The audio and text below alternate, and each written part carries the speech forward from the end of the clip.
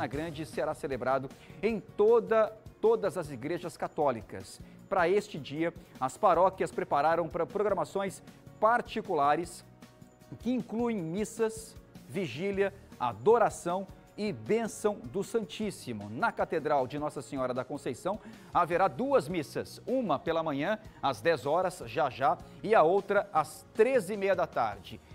Está sendo presidida pelo bispo diocesano Dom Dulcênio Fontes de Matos. Haverá a procissão pelas ruas centrais em seguida. Na Igreja Nossa Senhora Perpétuo Socorro, em Bodocongó, os cristãos vai confeccionar durante toda a noite os 21 metros do tapete de Corpus Christi na parte interna do santuário, já que está chovendo demais, né?